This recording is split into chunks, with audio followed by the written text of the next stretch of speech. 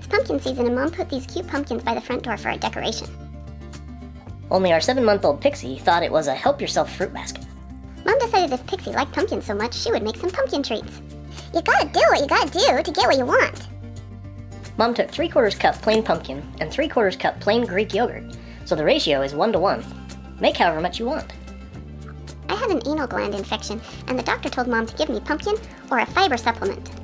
The fiber supplement was $30, so hello, homemade pumpkin treats. Plain Greek yogurt is also good for our digestive system. It's a probiotic and an excellent source of calcium. Now Mom uses kefir, and that's even better. After it's mixed up, Mom puts it into a plastic bag. That makes it easier to fill the molds.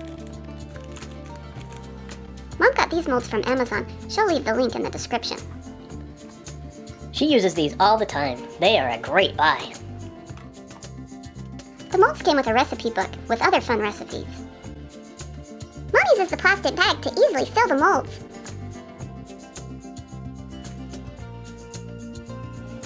Then they go into the freezer for several hours. After they are frozen, Mom just pops them right out of the mold. The little bones and the paw prints are so cute.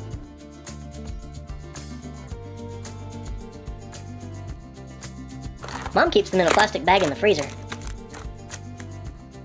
and gives us 1 or 2 every day. We like them a lot, even though they are tart.